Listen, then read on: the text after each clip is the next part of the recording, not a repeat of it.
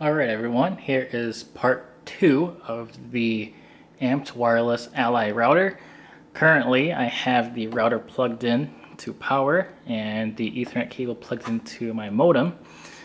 So you guys can see back here, there's the modem plugged in and the power cord plugged in. Alright, you guys cannot really see it, but I didn't set it up yet. The LED is solid green. Let's see if the mobile app, how they described it in the instruction guide, says it'll work or not, basically. So, remember the reviews that people have said says the app sucks. They gave it a 1-star rating. They said they don't buy this router, but let's just see. I'm kind of curious here what will happen. So here's a Android phone. Here's the Ally app.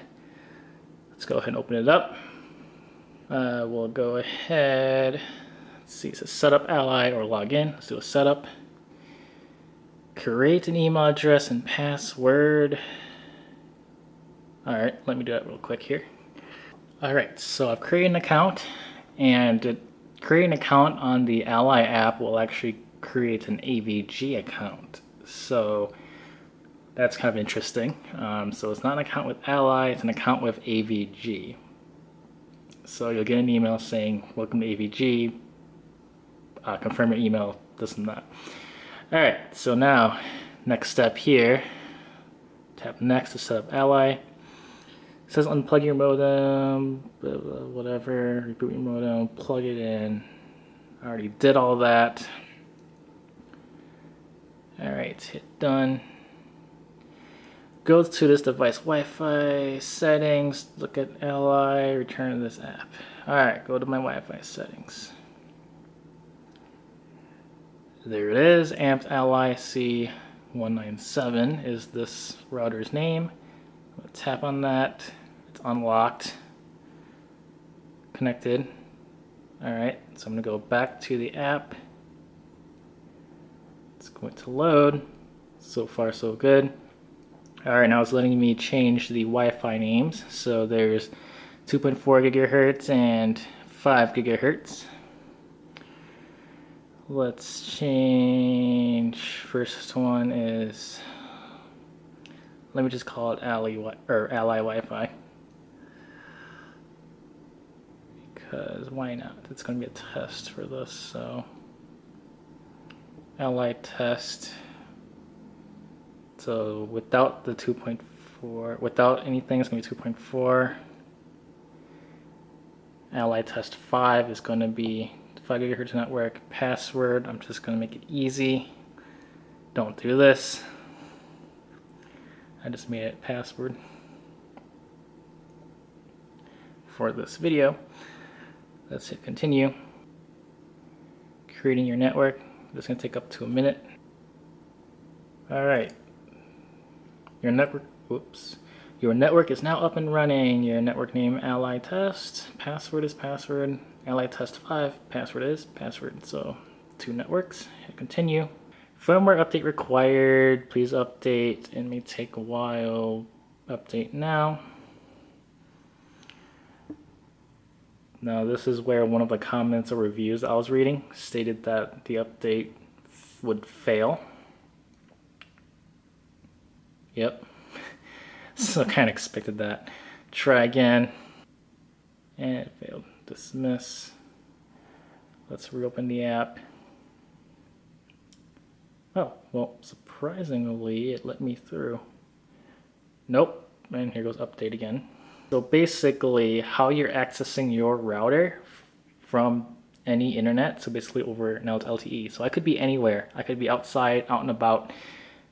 How it's connecting to your Ally router at home is through your AVG account or Ally account. So as long as you are signed into Ally or AVG in the app, it knows that this is yours. So this specific router name or MAC address, however they associate it with your account, is yours. So that's how you can control it from anywhere you are. So you could be anywhere out in public, open the app, and you can see who's connected to your router, you know, anything that your kids are doing, any other devices.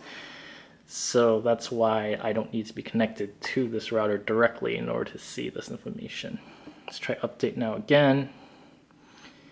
And if it fails, I'll just connect to it directly through a web browser or something. Yep, it failed. All right. Now, to get through a web browser, you need to be connected to the network or through an Ethernet cable with a computer. Doesn't matter.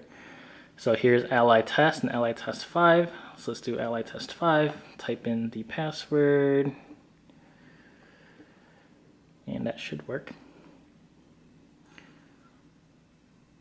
So if you just need a router without the app working, maybe this will work for you. So it's connected. There's the Wi-Fi icon up there. I can open up a web browser now. Let's go to its IP address or the setup page.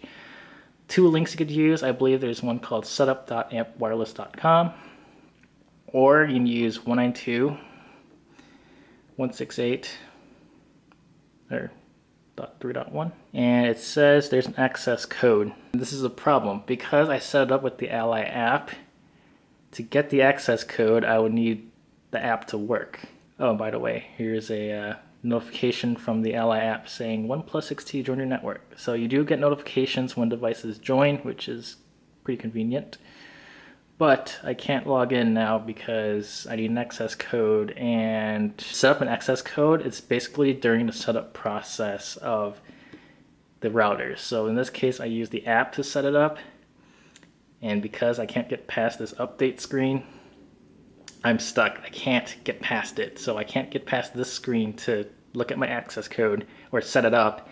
And now if I try to use a web browser, I can't get an access code to get in, and yeah, their app sucks. It just failed again. So this is a firmware failed, update failed, try again, dismiss, whatever. There's no way you're getting past that screen. Same thing if you're on an iOS device.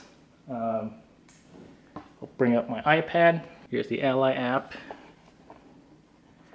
If I want to log into that, let me log in real quick. So here is the Ally iPad app or iOS app. So if you have an iPhone, this will work too. It's currently hotspotted to my phone, and it's still not able to update. So can't really see that, but it does say it's on the update screen. And instead of saying it failed, this is saying server unavailable. And the internet does work because I can actually open up Chrome. Let's go to Micro Center's website or something, and it loads. So the internet does work. The Ally app just sucks. So if I were you guys, don't set up with the Ally app at all. We're going to be using the web browser method or the computer method. So it doesn't matter. We'll do that in the next video here. So before you can actually set it up using a browser method, because there's an access code on the login screen, you have to reset the router back to factory defaults. So to do so, I'm going to go ahead and grab a little pin, and then we'll poke the reset button behind the router. Okay, so to reset the Ally router, so right now it's solid green. If you flip it upside down, there is a reset button. So if you hold it for, they say 10 seconds, I believe, the green light should start flashing.